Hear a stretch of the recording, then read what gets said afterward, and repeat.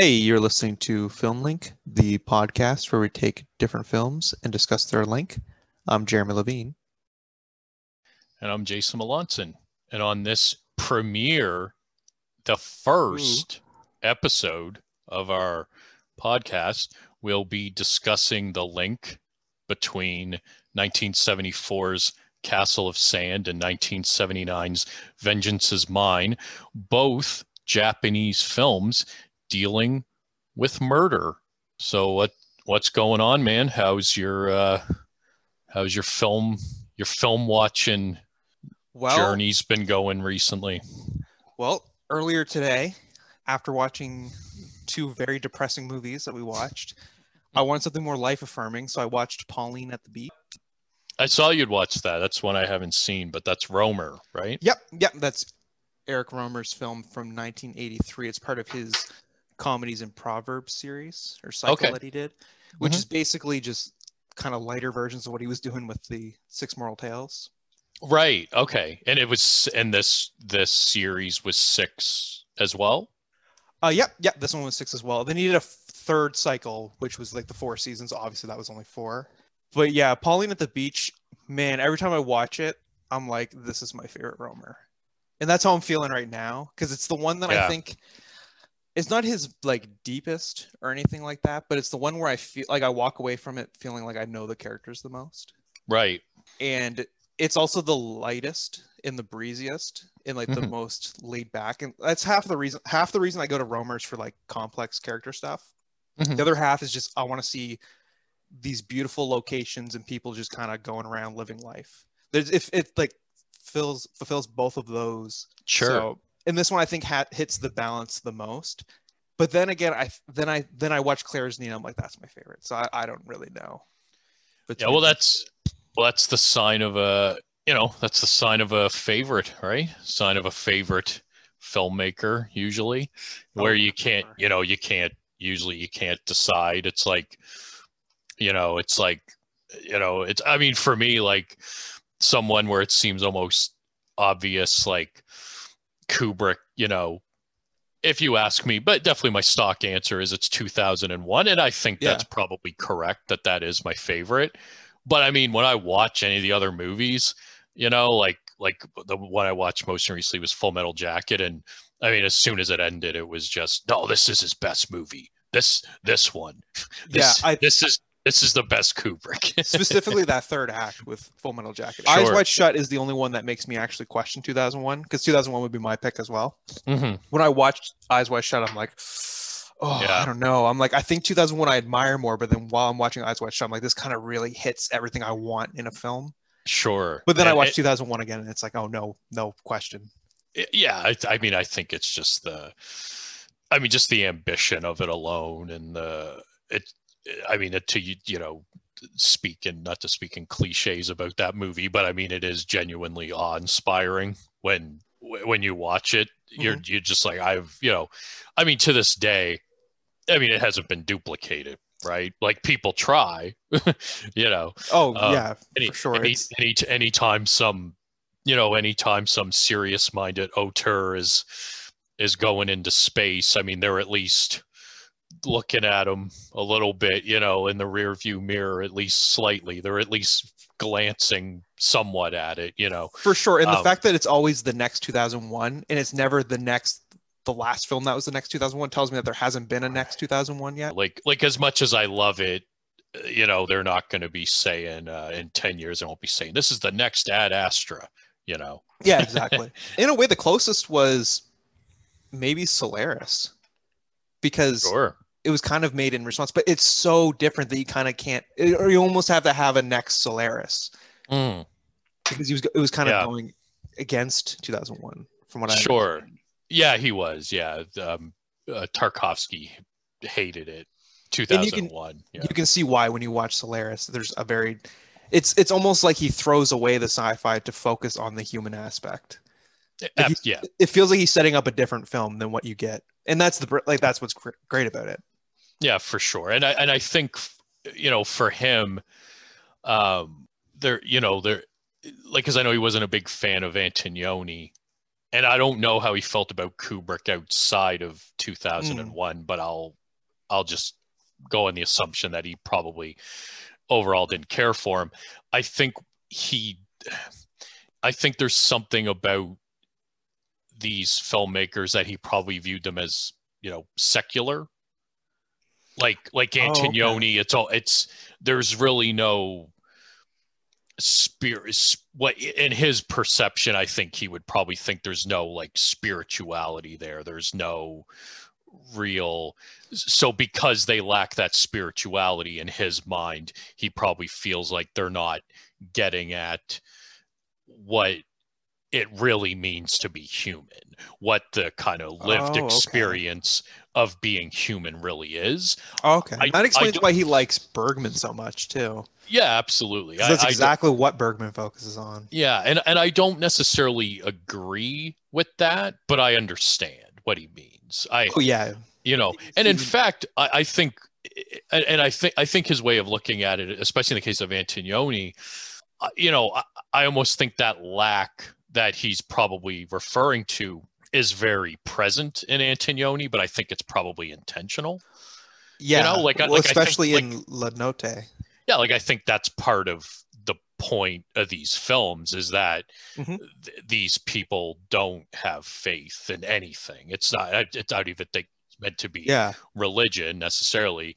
I don't even know if Antonioni has any if his view on it would have been, ever since we lost religion, look at the state we're in. I don't even know if that is necessarily where he's coming from, but he does seem to feel that modernity doesn't have a sense of meaning anymore for people. And this is in the 1960s and 1970s that he's making these films. For sure. His kind of most profound films, and you really feel that now. I mean, people are literally going insane right now because of this. It's driving people mad. Like the fact,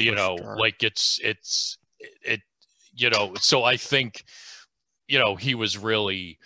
I find his films to be quite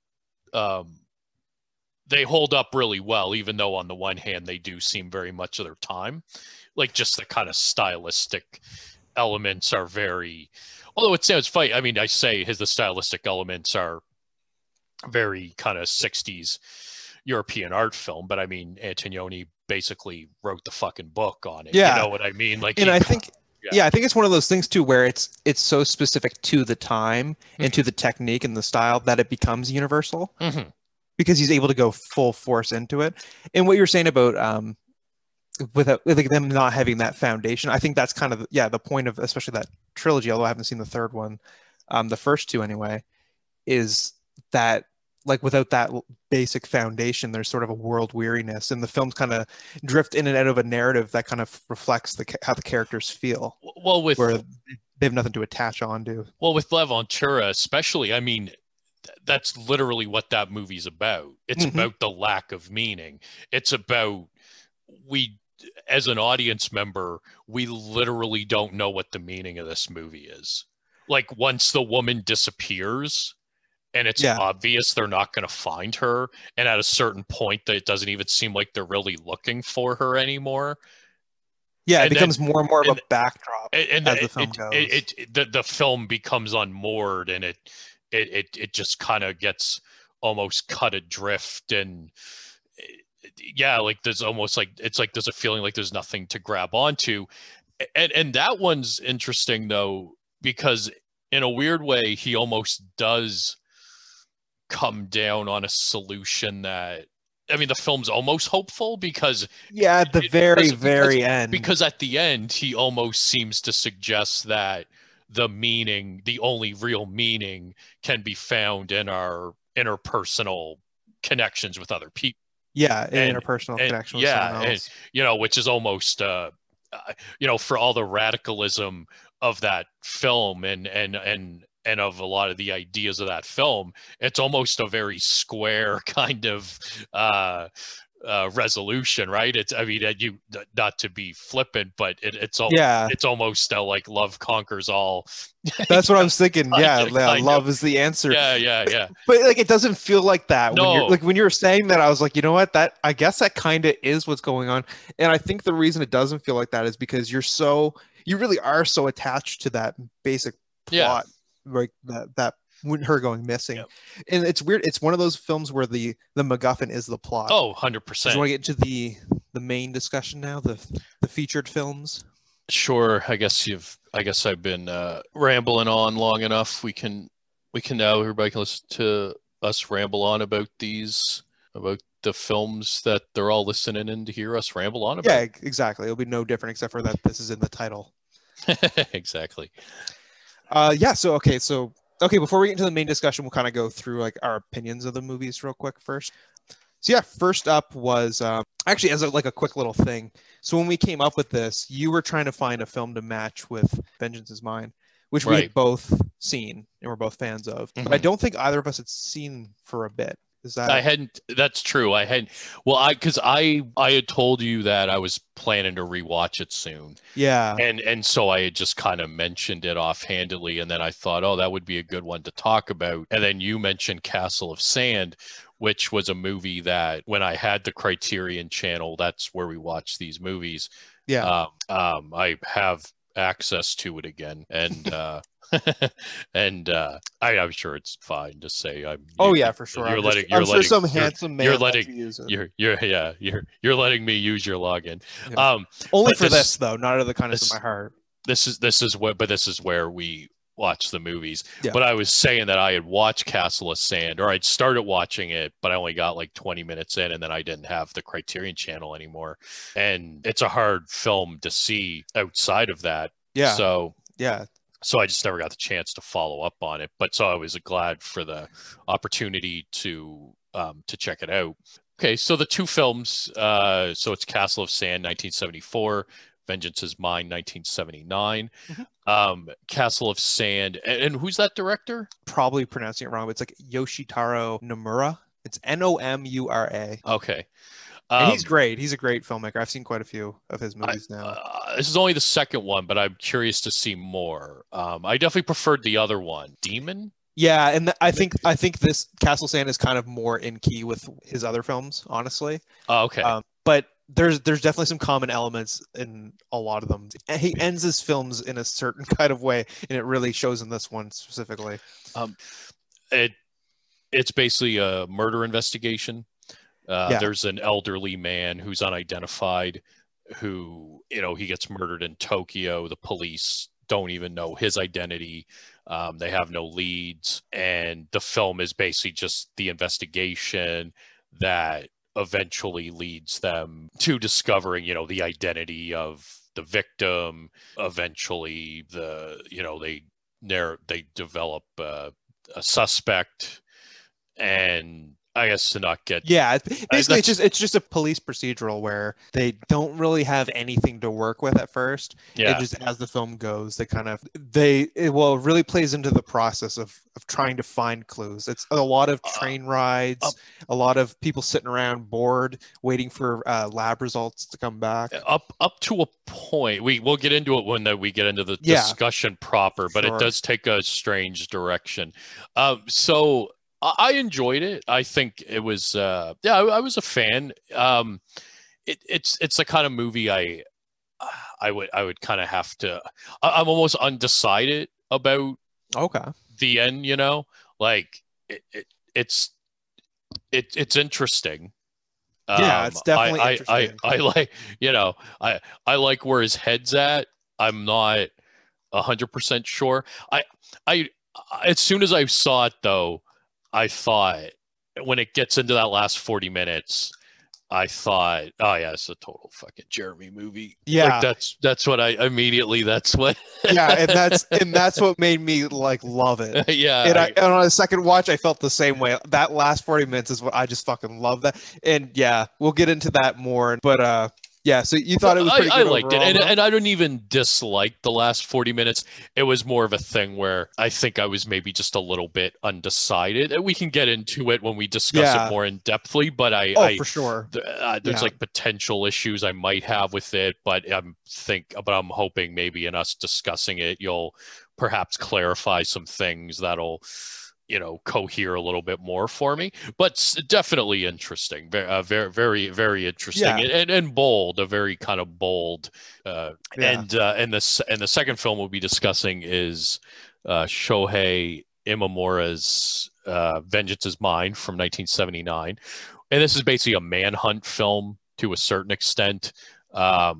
Like a early serial killer film, even, you might say, but Yeah, it's basically about this guy. And I mean, at the time these crimes are taking place, like they probably had some of the language of serial killers, like at the time the movie was made, but at the time it's set, because it's a historical film. Yeah. It's 1963, or kind of goes all over the place, but the majority of it's 63, 64. It takes place over like was it a 78-day manhunt? Yeah, loosely inspired by a true story. Yeah, we'll put it that way. And I love this film. Like, this film is this. Like, it's funny that when we say, and we'll get into this in more detail as we discuss, but when I say watching that film, especially the last 40 minutes of Castle of Sand, I thought, oh, this is a Jeremy movie. I mean, I think just watching the amount of perversity and depravity on display in Vengeance Is Mine, you probably thought, oh yeah, this is a real Jason flick right here. I didn't just think it was a Jason flick. I thought it was like, you probably related to it on a very deep level. Yeah. You thought this is me.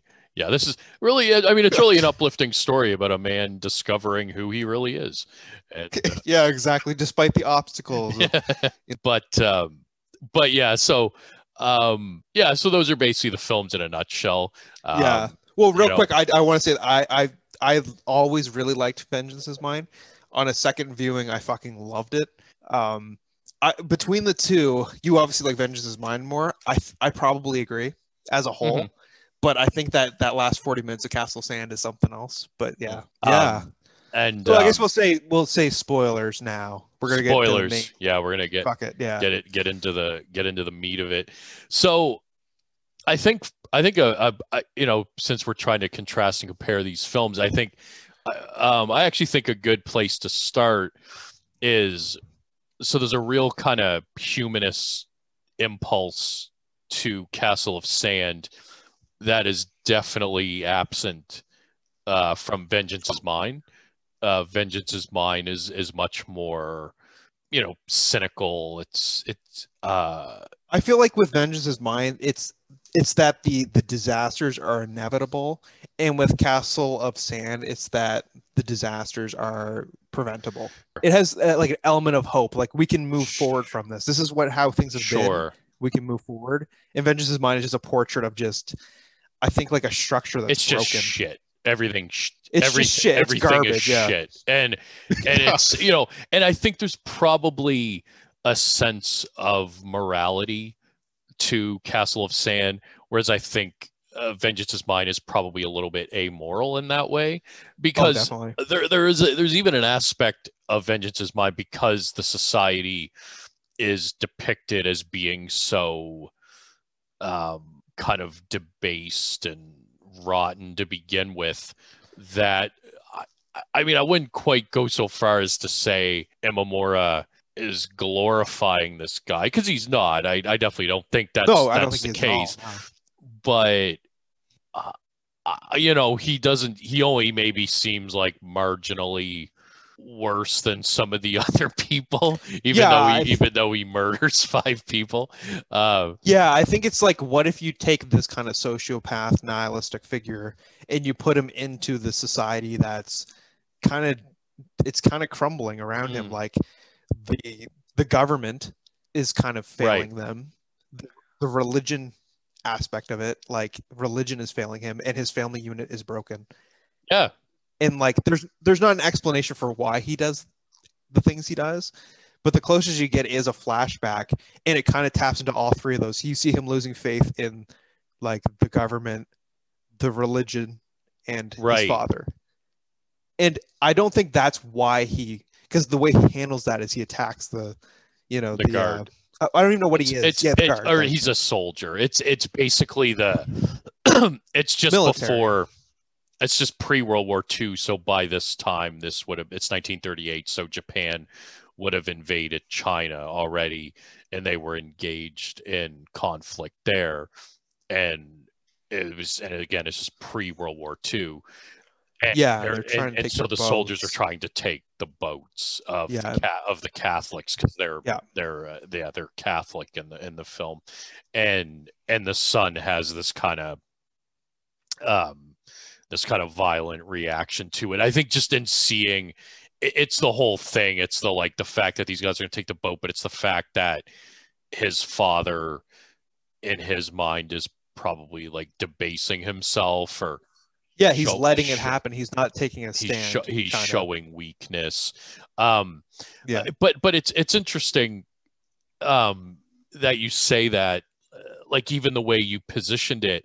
I think that's an interesting take, and I think there's something there. The idea that the religion, the family structure, and the society itself, the government, has nothing to offer anyone, and there's really no stability there. There's no comfort there. And while I do think there's probably something there, I don't know how far it gets you in explaining why he does what he does. That's what I was going to say is because I think ultimately there is no explanation.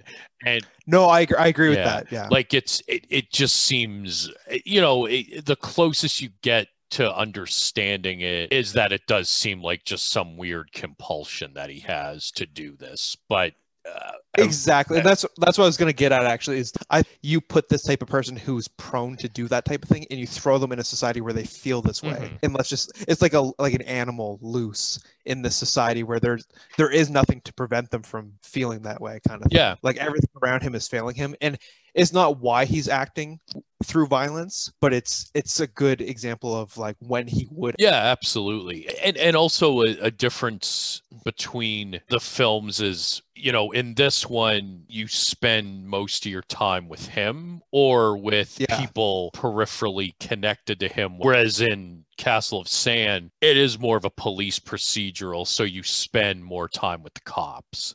Yeah, exactly. And that fits because you're kind of learning about him and why he did it. There is more of a solid kind of explanation in Castle of Sand, because it's leading you to some kind of a meaning. The narrative's a little more intricate. The person who ends up doing the killing, like the murder they're trying to investigate, is this kind of famous composer. But it's quite intricate the way they lay it out, because it starts out, they go to this town to see if they can find any connection. It was off like the flimsiest of evidence, literally leads to nothing. And they're cops from Tokyo, that have just spent, department money to travel there, and they got to go back now. So they're feeling kind of dejected on the train on the way back. And you see the composer. I don't know if you're supposed to think anything of it. Something I noticed on this viewing, the older cop is saying he would like to go on a trip and spend more time with his son. The moment he says, "I want to spend more time with his son," is when the composer leans forward and grabs the ashtray or the drink or whatever off the table, playing into like the father-son thing later on. Oh, okay. Which I thought was a really cool detail. It also kind of sets up why the main detective is so taken with this story. Is he, like, you never see his kid, but there's kind of a lingering sense of like he misses his family life. Yeah, for sure. This is, again, probably dealing with the humanist aspect of it. Yeah. I think in Castle of Sand, like, it's dramatically pretty bleak. I wouldn't say it's like a fun movie or anything. No, I wouldn't either. But there is a sense of this feeling of some kind of loss, or like you say, like there's like a longing or a yearning for something more. I mean, the vengeance is mine. It's like these people, they're like fucking animals. Like I would say, like they're just animals. Like even the the closest you have to that kind of yearning is with his. You find out that his father and his wife are like in love with each other, Yeah. but they're not doing anything because the father, because he's like sees himself as a good Catholic, is trying to suppress his desires. But even that, like it feels more like animalistic, like even the way he talks about it later with his son at the end of the film, when Yeah. he's talking about how basically, like, essentially saying, I wanted to fuck her, but I didn't because I'm a good Catholic. I think the big difference between the main character and the father is that, and this, I think this is what's so like icky and like amoral about it, is that the father's a hypocrite. Yeah. He's saying like, oh, I'm above this. But then what does he do? He gets somebody else to basically come and have sex with her. And she succumbs to it because she knows he wants her to. Yeah. And it's like this totally fucked up thing that the main character would have just gone and done it. And he's unapologetic about it. He says, this is just who I am. And these other people, they're just as bad as him, really, in their own way. Maybe not quite literally, but, kind of metaphorically as bad as him. Mm-hmm. But they put up this face, or they have this idea that they're above it.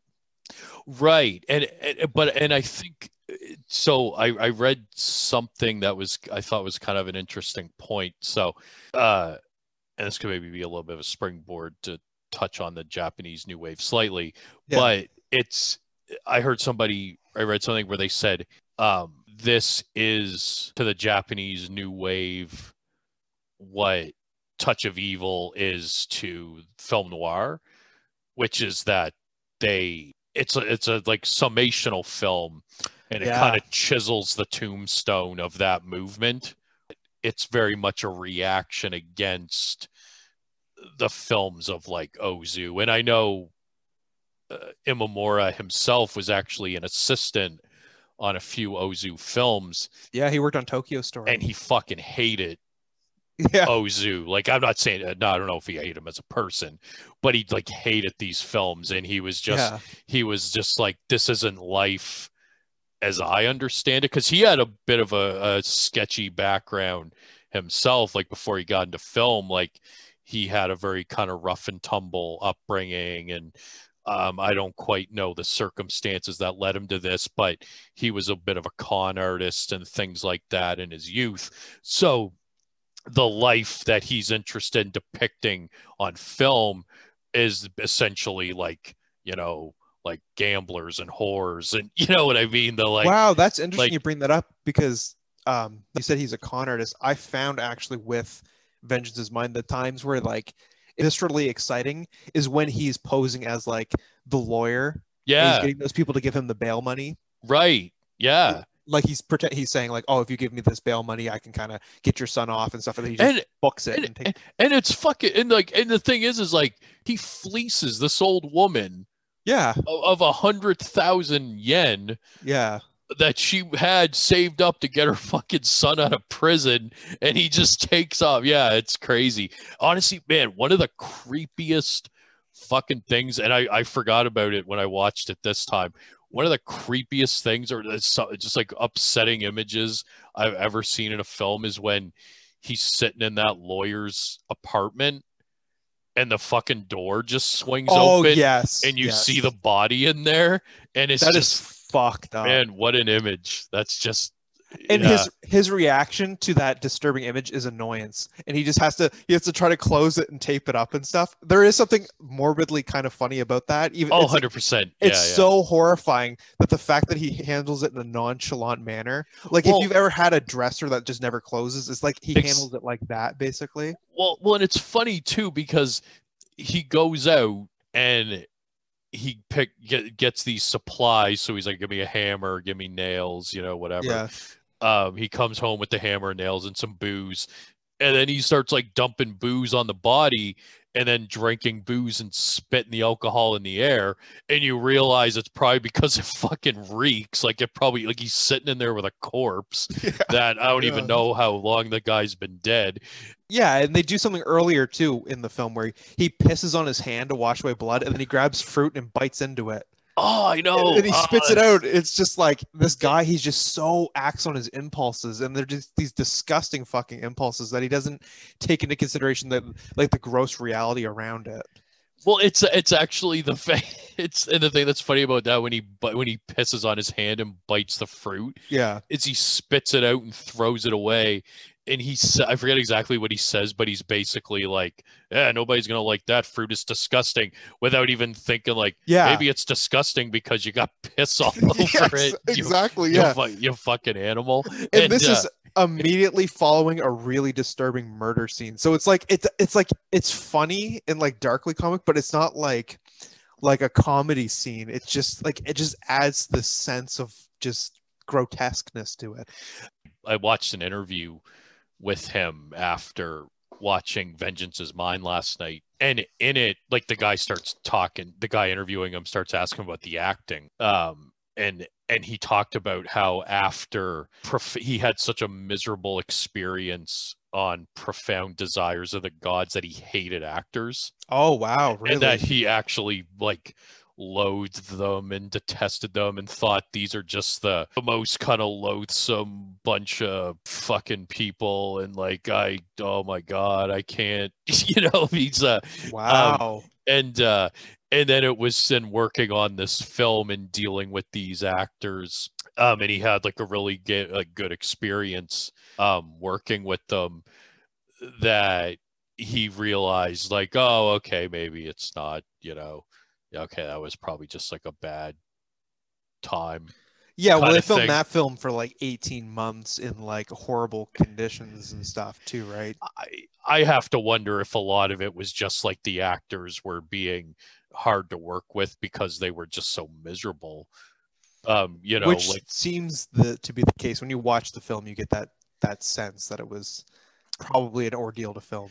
Vengeance is Mine was a little bit more standard movie production, Yeah. and the acting, I mean, it's just phenomenal. Like Ken Ogata as our killer.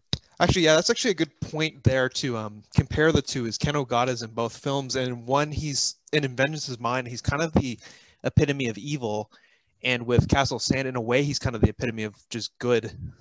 Yeah, for sure. It's interesting. We got pretty heavy into Vengeance is Mine. Yeah, which I figured we would.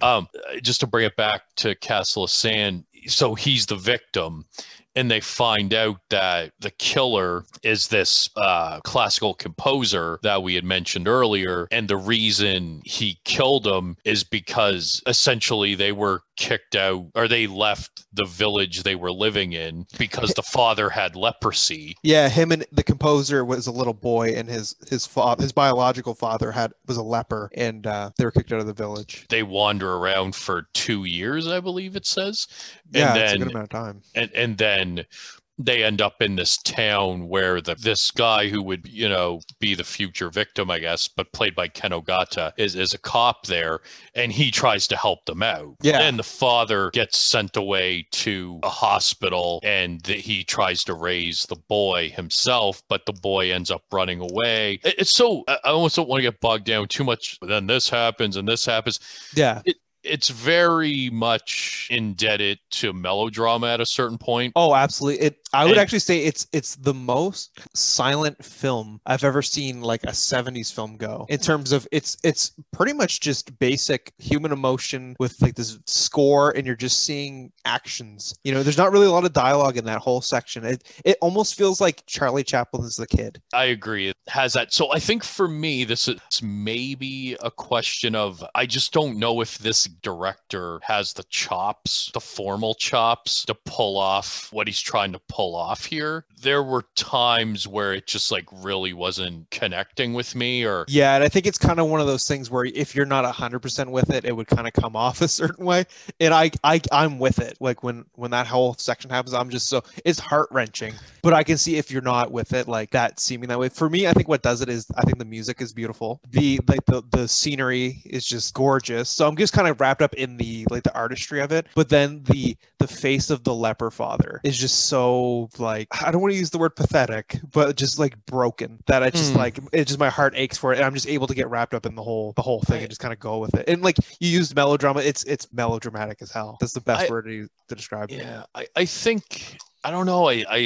Yeah, and I think that's sort of what I'm talking about when I say, like you were talking about, like, you know, the scenery and all this kind of stuff, and the music, and I think like scenery looks nice, music's pretty good, but he just, I don't know, that it lacks something. I you know, it's something I don't even know if I could quite put my finger on what it is. Yeah. But there's some kind of like way that you just have to really be able to pull all that shit together to get the like emotional impact that he's clearly going for there. That, for me anyway, I just feel like he can't quite do that. Yeah, it doesn't quite. I wouldn't say, it's not that it doesn't work for me at all. It's just a thing where like there was a feeling of slight disappointment in that I felt like this isn't as emotionally powerful as I know it could be. But it's still a quite interesting sequence. And the thing that I love about it, so I love the fact that you basically, that's the last like 40 minutes of the film that ends this way. So what they do is it comes into this scene where the cops are all congregating. Yeah, and they have evidence that you don't even realize they have. So he's like, you know, I'm going to lay it out for you. And it's intercut with our composer, the composer character, playing that song, this piece that he's written. Yeah. And there's been like, Destiny. You can tell there's been a lot of fanfare. Destiny. Yeah. And you can tell there's been a lot of fanfare, and people are eagerly anticipating it. I love the fact that like it takes place in this world where like classical composers are like fucking rock stars, you know? I like that too. like everybody, and he's got like the sunglasses all the time, and he's like, you know, he's in the news like, constantly. He's like really cool. And, yeah, and it's like what fucking way? Like even in the 70s, I can't imagine this was actually the case. But the thing is, with that's interesting about it is earlier you were talking about how methodical it is. And I remember I said it is up to a point, and that's the point. It's not just that it goes in this other direction, but it's that like they know things that there's no way they could know. Like the police, like it just doesn't make logical sense, some of the information they have. Like, how would you know this? How would you get this? What are you talking about? Like it becomes a device at that point, you know, but it works. Like I definitely went with it, and it's not even something I was really even conscious of until it ended, and I just started thinking about. Yeah, and I think how I kind of view that part of it, because it completely becomes a different movie in the last. Oh yeah. Like I said, it becomes the kid. It goes from memories of murder to the kid, and that's a very weird way to transition. I think the way it sets itself up though is because it's being told over this, like it's been kind of building up him writing this piece, right? It's like this is the piece he's always been meant to write, literally called Destiny, so that there's that poetry to it. But also the detective himself who's telling the story is a poet and a dreamer. Oh, that's right. Yeah. So he's been writing poetry and stuff. So I think it's kind of like, yes, logically it doesn't completely add up, but I think a part of it is like it's a poetic, emotional response rather than a strict police report. Right, and then because he gets very moved and he starts getting choked up, like just telling them about it. You know, to compare the films and delving into this kind of terrain, because it's like. It ends in this way where I think there's some kind of transcendence. Yeah, that's a good word for it, actually. Whereas Vengeance Is Mine ends in this way where it's almost like a fucking sick joke, where like they're trying to throw the bones into the water. Yeah, the bones just keep like breaking apart in the air, and and just like disintegrating, and it's like the Earth doesn't want, like the Earth's like I kind of took that as like like the whole movie, like at the very first scene, to kind of go into Vengeance's mind a little bit. The first scene, his very first introduction, is him talking about how he's going to die soon. Yeah. And then the end is his bones like being kind of like just staying in, like basically they're throwing his, which is weird. It's not even ashes that they're throwing. It's fucking it's bones. Yeah. And they're throwing these bones and they're kind of staying in the air. And to me, it's like his soul can never find rest. Like it's just this inevitable darkness within him. And actually something I kind of want to bring up, because I never noticed it, I wonder if you noticed it, is in, I think it's one of the first scenes after he kills the guys, like the first two guys when he steals the truck and he's counting his money. He's listening to the radio and he hears them talking about the murders on the radio. He turns on the light beforehand, but once they start talking about the murders on the radio, if you actually look and this is something I'd never noticed the first viewing, but like it blew me away the second viewing. Right in the foreground, the string on the light it's right in front of him, and it's like a noose. Yeah, you noticed that too? Yeah. I did. That I never noticed that the first viewing. This viewing, I'm just like, oh, it's just there lingering. Like the idea that this guy is he just has a small amount of time on this earth. Yeah, that's true too. I mean, that's certainly an aspect of the movie as well. It is dealing with mortality, and with Vengeance's mind, what you have is like, your protagonist is just this agent of chaos, and there is no order, there is no structure, and that kind of follows in the narrative, but it's just very chaotic and it's just all over the place. And whereas I think in Castle of Sand you have, because I mean the police are always going to represent some kind of order. And I think the fact that it focuses in on this investigation, it does kind of act as an organizing principle for the narrative, and it's a little more straightforward in that way, even though at the end it kind of like it does kind of go off in this weird direction. But even then, like, it's very easy to follow and what's going on. It's like, you understand what's happening, and it's just strange that a police procedural would transform into this. That's narrative. That's what's weird about it. Yeah. But in a plot sense, it's very straightforward, and you get what's happening, and there's no real confusion there. No, not at all. It's the style of it. It's not the fact that, because it makes sense. You get the police procedural where they're following the clues, and then you find out who the killer is, and then you get the explanation of how the killer got to that point. That's pretty standard. It's the fact that it's told in this melodrama silent film. Weird, heart-wrenching. I think the emotion I would use to describe what it's going for, and it works for me, is heart-wrenching. Where it's just this heartbreaking story of a father and son. Like, it could have been a short film. Like, you almost could take away the rest of the movie, and that could just be its own piece. It's interesting too, I guess, to stick with this kind of thread of order and chaos, because I think also what happens when you focus in on the cops is that you have people who are using logic and reason to understand something, and ultimately they are able to understand it. That's a good point. There is a sense of like order restored at the end to a certain extent, whereas in Vengeance's mind, it's like, you can't understand this.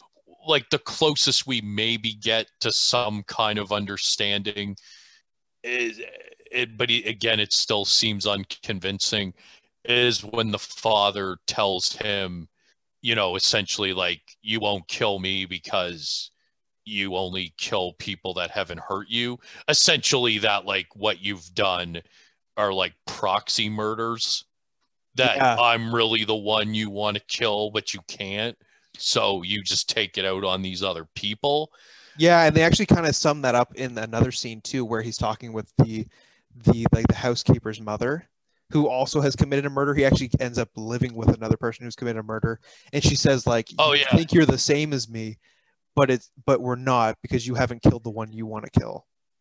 that's right. And that might even be true, that this psychological analysis, but I still don't think it explains everything. Like I don't think it's yeah, I don't think it does at there, all. it and it's this feeling of this lack of resolution. Nothing's resolved. Whereas in Castle of Sand, I mean, ultimately the ending, while tragic, is emotionally satisfying. Yeah, definitely. There's an emotional resolution where it's bittersweet, because you have like there's mixed feelings. Like now you feel like the detective feels, okay, I understand where this guy's coming from, what he did. Like he still goes to jail and stuff. It's not like they're so bleeding heart they look the other way or some stupid shit like that, right? Like you still murdered this guy for really no good reason, but you understand like the tragedy of his life getting to that point, and that it gives you an emotional conclusion. Whereas Vengeance is Mine, it doesn't provide that. And I actually think that's why if I had to pick, I would prefer Vengeance is Mine, because it has that, like, I think it really captures the essence. There's more truth to it. I think you're right. And I would agree. I mean, obviously I prefer Vengeance is Mine. Yeah, for sure. But I think in a way with Castle of Sand, I mean, the murder is almost, at a certain point, it's almost besides the point. Like, it's just like a vehicle. Like, I know what you mean when you say that you could almost have the last 40 minutes just be its own like short film. Yeah, about this father and son, because it almost feels like the whole movie was just one big long, fucking MacGuffin. Yeah, it really does. It's so weird to really kind of push you in to this story of this father and son. Like, it's all been building, to this story of this father and son. And there's something about this movie that's a little bit strange, and I can't figure out if it's intentional or not, because I think because the film ends in a way that's almost like so sentimental that I have to think it's unintentional. There is this way that it like sets up that like this guy, beyond the fact that he murders this man, is absolutely despicable. Oh yeah, the way to this woman, who ends up dying of a miscarriage, and then like we're just kind of like, and it's kind of horrible and quite heart-wrenching and like difficult to watch, and then it's kind of just discarded with, and we don't really go back to it. And like he mentions it offhandedly in his briefing to the other police officers, but it's just kind of this like, yeah, whatever. Oh, but the poor guy, and he had to go with his father. So there's like these little moments like that where I feel like they're like throwing in these fucked up things for like maybe genre reasons or something, but it's not really dealt with. Like if something like that was in Vengeance is Mine, I would assume, yeah, this is very intentional and he knows what he's doing. Actually, he does do it in Vengeance is Mine. The same thing happens, because the woman he kills at the end is pregnant. Well, they think she's pregnant. Oh, that's right. That's right. Yeah, so in both cases, the killer actually, although in Vengeance is Mine, he literally murders her. Yeah, in Castle Sand. In his defense, in quotation marks, because what he does is fucking disgusting. He doesn't actually murder her. He doesn't know that it happened. But I think the idea, and I actually agree with you, that is a criticism I have of Castle of Sand too. I think that whole thing, because I think that sequence is so powerful that you can't forget about it when you're at that end, because that was like up until that point, that was the most raw, visceral, like, actually I think in the whole film that's the most like bleak part, is watching that woman having the miscarriage. It's fucking disturbing. It's unsettling. It's completely just awful. But I think the idea that they're trying to get at is the idea that like he has a weird relationship with like fatherhood or carrying on a legacy or something like that, because the whole like, he feels like he has that relationship with his own father who he doesn't want to see, that causes him to lash out at this person who took on the father role for him. I feel like that's what they were probably trying to get at, but I agree with you. That is one element. I think that's one of two elements of the movie I think don't quite work. I think it's that scene is delving into something that the rest of the film isn't really interested exactly in dealing with. So it just feels very off. Yeah, Whereas I like, completely agree. whereas like Vengeance is Mine, even though in a plot sense, it's much more scattered. This is a film that is constantly hammering home this point that like this life is brutal. You know, there's no warmth. There's no, like everything's broken. Like you put quite nicely at the beginning of our talk, the family, religion, all these things that would provide people some sense of meaning or comfort are just gone and obliterated. I mean, the aspects of it that still exist are just completely corrupted and like deformed, and they're not working the way they should. And so not only is he depicting a world where that's going on, but he's depicting a world in which, potentially you could make the argument that he's almost saying like the only sane response to this is to do what he did. That like he's just doing what everyone else doesn't have the guts to do, or so, in a way, I don't know if I'd go that far. I mean, it's probably taking it a bit far, but I think, but I think it's the inevitability of it. Like, of course, this is going to happen. And I think that's kind of plays into that character. Actually, with Vengeance is Mine, we were talking about how Castle Sand kind of ends. There's like a sentimental edge to it. Mm-hmm. With Vengeance is Mine, I think the whole film is. It's almost told objectively, kind of like it's very much kind of away from the characters. It shows the actions and it shows the consequences. With Vengeance is Mine, I think one of the parts that I think struck me the most on this viewing was there is one moment that feels kind of subjective, and it's when he comes home to the family after, I think it's after he's released from prison the first time and he's remarried, and he basically calls out the father-in-law and his father and his wife on their affair, and he's just like wrecking shit up, and he stomps out, and then the father and the daughter-in-law kind of comfort each other. Mm-hmm. And you see this from a frame within the frame, and it's a window, and you see the sick mother watching it. So for a second, because the whole film, we're observers, and now we're watching someone else who's an observer, but we have the luxury of being disconnected from the situation. She's in the situation. So suddenly it just takes on this whole other element of just, wow, the immorality of what they're doing, the implications come so real in that moment.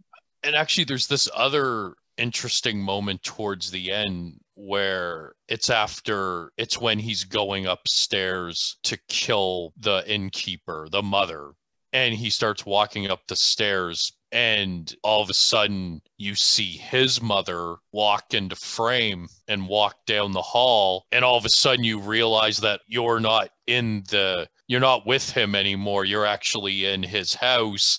And she walks into the room. With the family. With the family, because she's gotten out of the hospital. But it's interesting that you hit on that, because the mother, the innkeeper's mother, is a voyeur as well. And that plays out.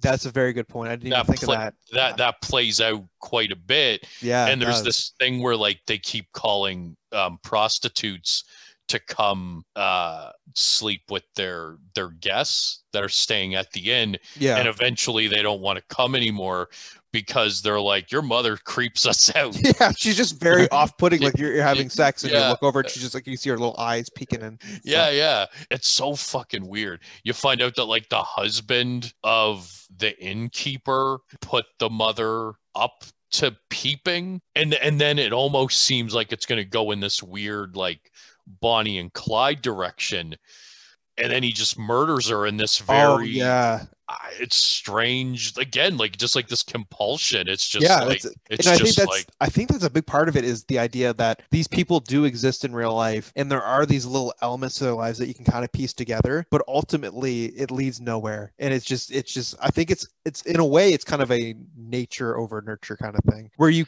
can criticize the nurture all you want, but it's in this guy's nature. That's probably a good way of putting it. Like ultimately you can't understand it. And I think the moment where you realize that you really can't understand this guy is like, you feel, I think he genuinely has some feeling for this person. Then ultimately, for reasons that I couldn't even begin to explain, and I don't think the film even tries, he just decides, no, okay, I'm just going to strangle you now. Yeah, exactly. Actually, we were talking about with him having feelings towards her, because I think he has a genuine affection towards his mom. And I was talking about earlier how there is that subjective moment.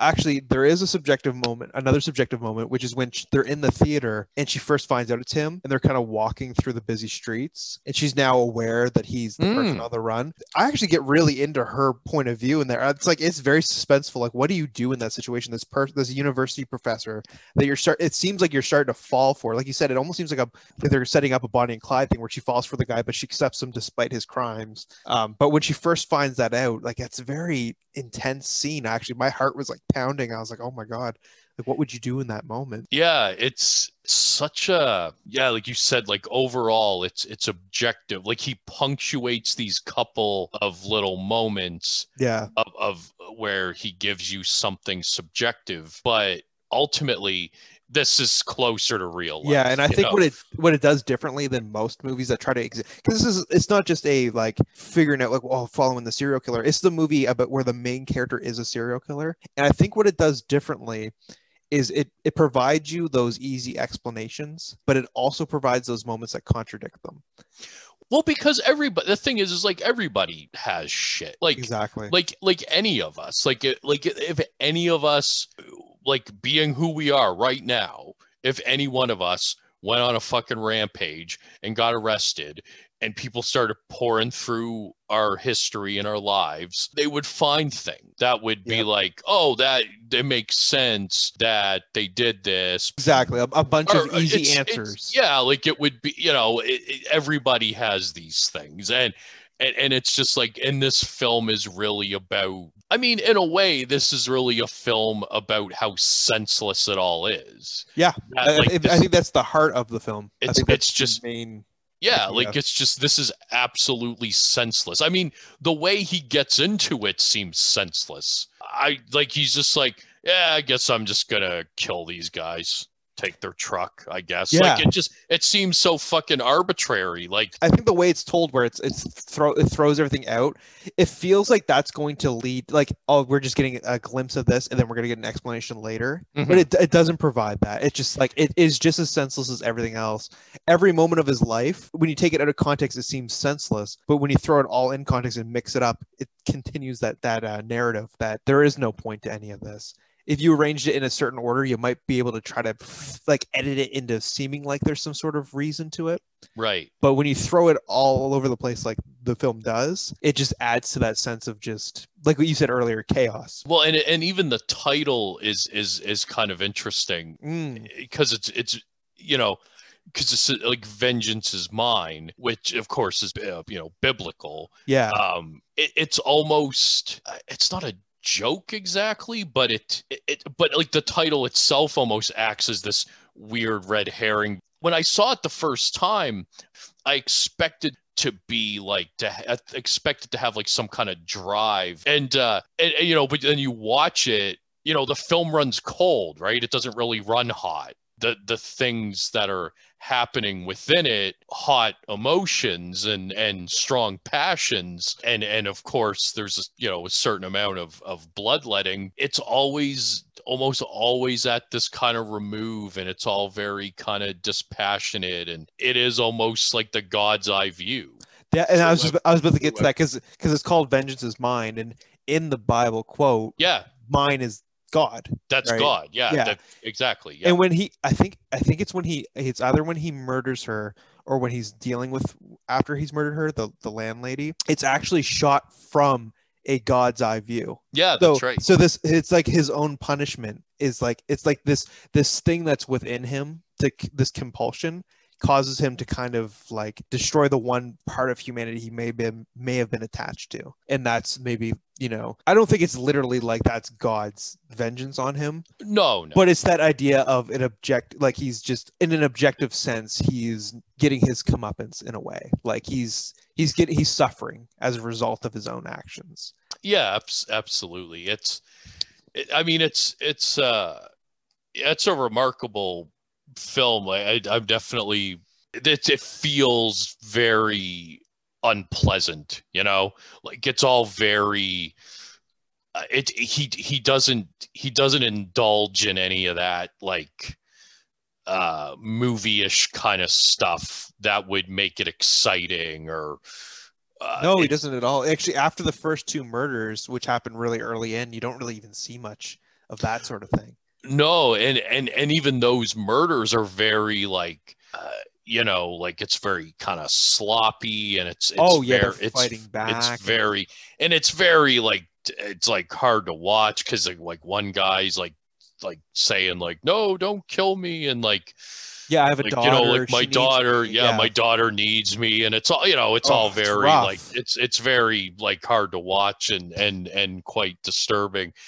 It's not an exploitation film. It's not made to be exploitative. No, I agree. I mean, for a film, I mean, you gotta think too. This is a film that's filled with. We haven't even talked about that aspect of it. Is that this character's like got an endless sexual appetite. And oh yeah. No sexual scene in this film is remotely erotic or appealing in any way. It's just it's uncomfortable. It's gross. It's violent. It's very animalistic in a very barbaric. Actually, honestly, just as nihilistic as the violence is the portrayal of sexuality in the film, not just from the main character, but from everyone. It's either inappropriate or it's paid for, or there's some sort of disconnect, or it's straight up aggressive. He definitely has this view of people that they're base. He's really getting into the hypocrisy of people who are base like this, and they try to cover it up or obscure it through these other means. So in the case of the father, it's religion. Who's great. All the acting in this is it's fantastic. Is great across the board. Like yeah, the cast is just quite flawless. And he's really good at casting like memorable people. Like that lawyer that he kills. Like he's such a weird looking guy, you know? And his like face when he's in the trunk. Yeah. If it was a normal looking person, I don't think it would be as startling. It's almost that uncanny valley effect. Like have you ever seen Black Sabbath, right? The film? I have, yeah. You know the third section, the drip of water part, where there's the woman in the bed. It's kind of that kind of effect where it's such a strange image that it's startling because you don't expect to see something like that. Like it's close to real life, but just slightly off enough. And I think that actor having that distinctness to him really enhances that shock because it just comes out of nowhere. And there's an interesting thing that happens as well. Like this kind of, he goes to the inn probably about halfway through the movie. He gets this prostitute to come over the first night. And so this woman comes over, for the night. Yeah. And then you see her later and she sees him on TV and she's like, that's him.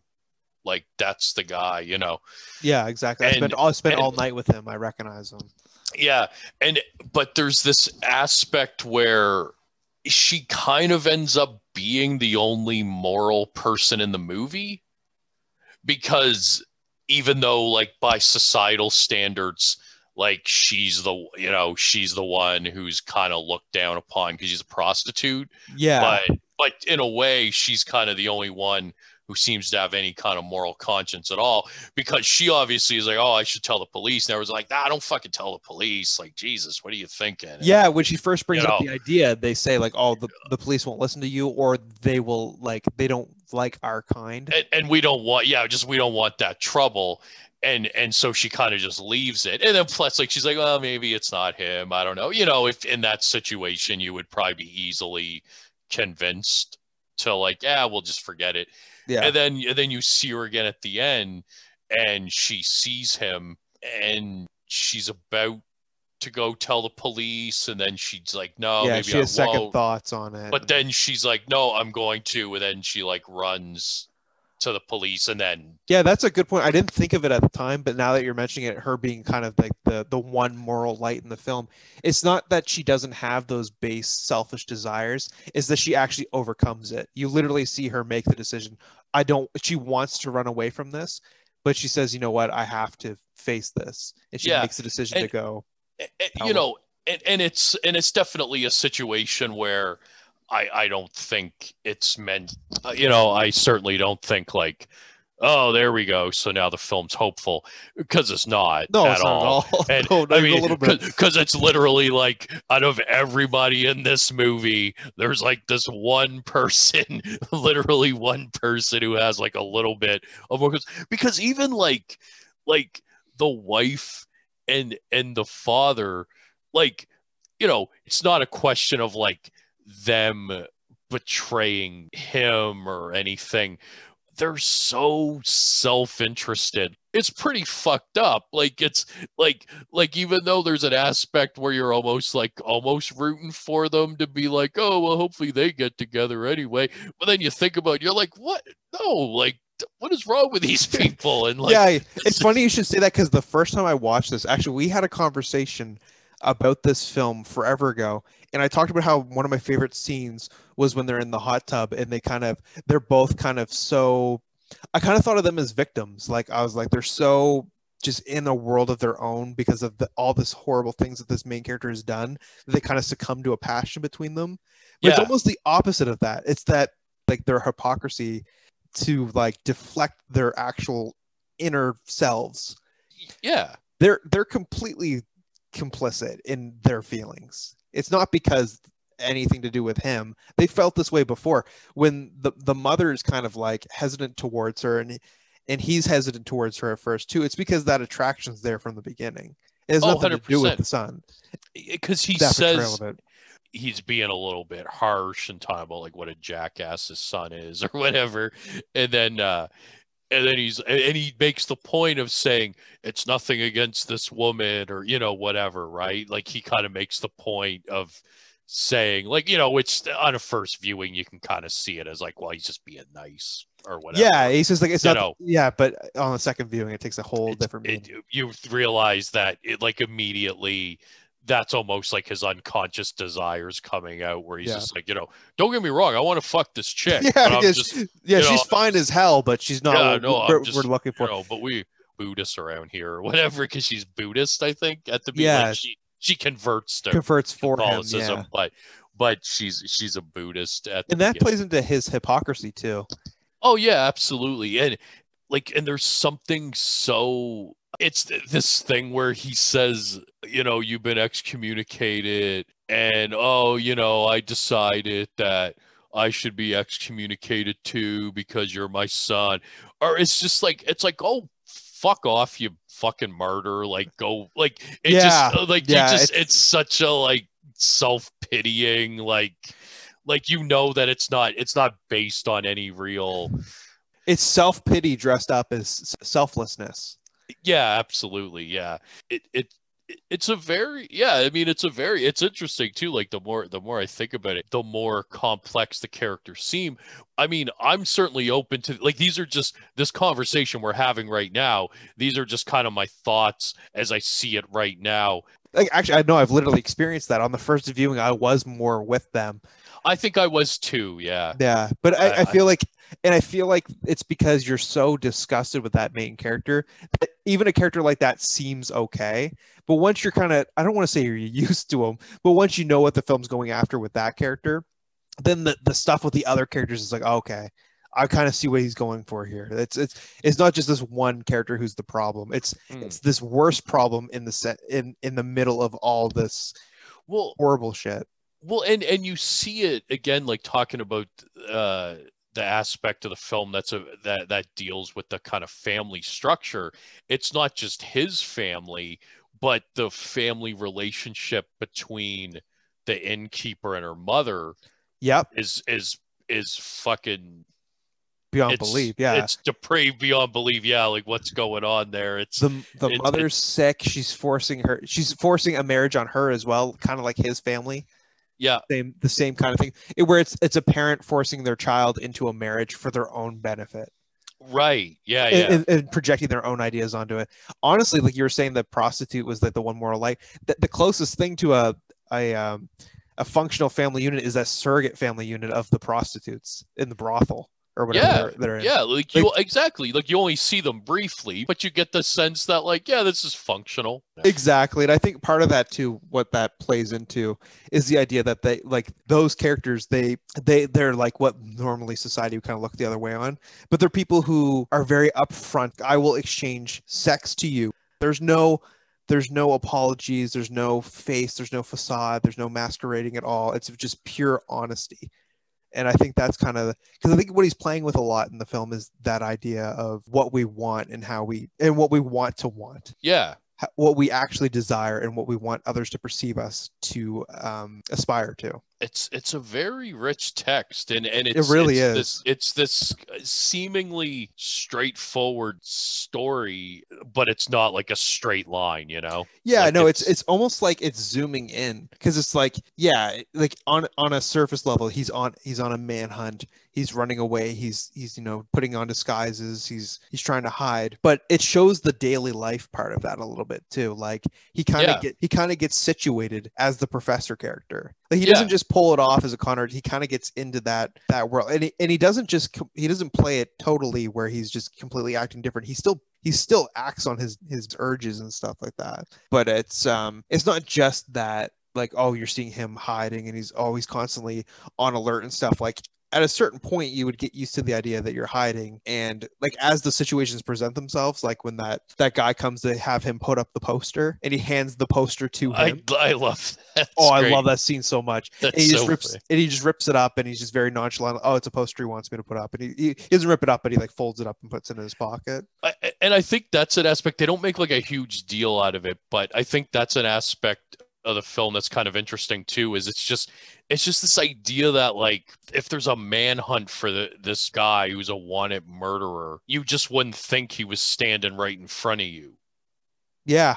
You know what I mean? Like you just wouldn't think that. Like even the cop is just like, obviously this is a different guy. He kind of looks like him, but I'm sure it's a different guy. Yeah, you probably didn't even think about it. And actually, it's funny because that kind of plays into that scene in Castle Sand too, where they're trying to find this murderer, and he literally like walks by and he grabs a cup in front of them. Like that idea that like you would never expect it. I mean, it's a very different case because unless you're psychic, you're not going to be able to pick up on that. You wouldn't know. Castle Sand, Vengeance's Mind. It's literally he's holding a picture of the guy and handing it to him, but it's that same kind of irony. Yeah. Well, and I think it's also in Vengeance's Mind, it probably plays into this idea of like the people immersed in this society can't see the evil. You know, like he can't see the evil that's standing literally right in front of him. And it's like I said, it's a fantastic film, but it's so I think there's like a certain mysteriousness to just like, what's the point of this? Almost, like not in a bad way, but in a great way. I think that's exactly the strength of it. Yeah, but it's what do you think of like when somebody just murders someone? It is pointless. And the film really taps into that by being a film. Not that you walk away from the film thinking that was pointless, but you walk away from it thinking, what did that mean? And I think that really captures that, and I think that's why it is a better film than Castle of Sand overall. I love Castle of Sand. I think that it's a great film in its own way, but in terms of if you're going to approach a film with the subject matter, I mean, Vengeance's Mind is one of those films where it just takes it to the next level. Oh yeah, you watch this and then you watch like a Hollywood serial killer kind of film, and I mean you would almost just I don't think I could watch one right now. I would need to have a little bit of distance, whether it's accurate or not. It feels like the truth. I think you just hit it. It feels like the kind of unvarnished reality of what it means to take a life, for somebody to kill people, and what it means, and realistically, I think the power of the film lies in the fact that he stares the truth in the face, which is like, it doesn't mean anything. Yeah, exactly. There is no meaning. Like what meaning are you hoping to find here?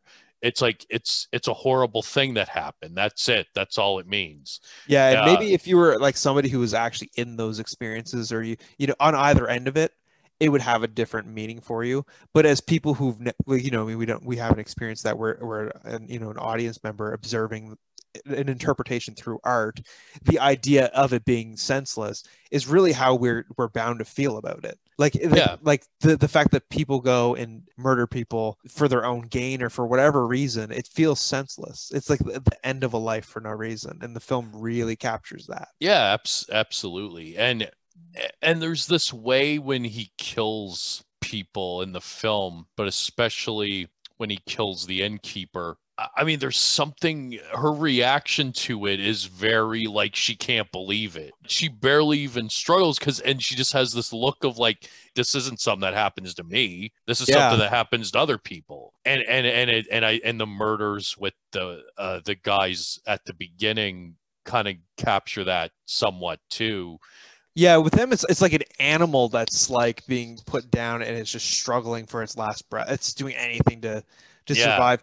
And I like that they're fighting for their lives so strongly. And the guy at the end is like saying like, oh, you know, or the second guy, I mean, sorry, not the guy at the end. This in the end of that sequence where he kills the two guys, the second Yeah, guy, yeah. he says like, oh, I have a daughter and stuff. They're fighting, and this is their life. That's everything. You know, it's the most meaningful thing. It's their life, and it's so meaningless to the killer that when he goes and buys the knife, you see him buy it, and he goes for the cheaper one. He's like, oh, it doesn't matter. I'll just buy the cheaper one. Yeah, he says, the cheaper one will do. Yeah, yeah. Yeah, because it's just so pointless to him. Like it's so like it doesn't have any weight to it. That like why would he spend the extra money? And there's just such a I mean it literally makes sense. Like why would he spend the extra money? But it just says so much about his psychology, you know, and where he's coming from. Yeah, absolutely. But I guess you've been going for a while now, so yeah, Jesus, and mostly about Vengeance is Mine, which I expected when I rewatched Vengeance is Mine. I was like, okay, we're gonna talk about Castle Sand for a little bit, but this is gonna be the meat of it. Well, you know, I mean, next time if you pick a better fucking movie, you know, maybe if I don't throw my my melodrama propaganda on you. Yeah, and that seems about as good a time as any to call it quits, I'd say. So what are we going to be watching for the next episode? Next episode, we're going to be watching Michael Mann's 2006 Miami Vice and Harmony Korine's 2012 Spring Breakers. The connection or the link being that they're both poetic crime films set in Florida. Awesome. Well, there we go. All right. Well, thanks for listening. Ciao.